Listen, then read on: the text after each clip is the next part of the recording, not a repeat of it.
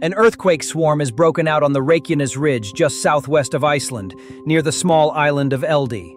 The swarm began shortly before 6 a.m., with the strongest earthquake reaching magnitude 3.4 at 6:23 a.m., around 19 kilometers southwest of Eldey.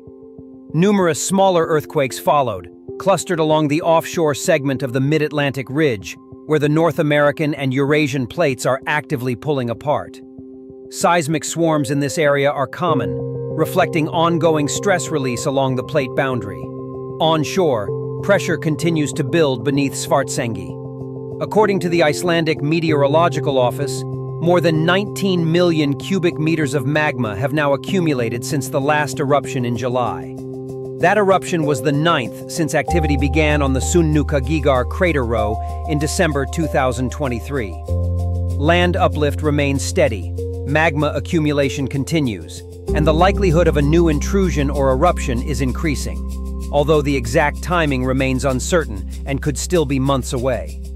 For now, hazard levels remain unchanged, and the system remains under continuous monitoring.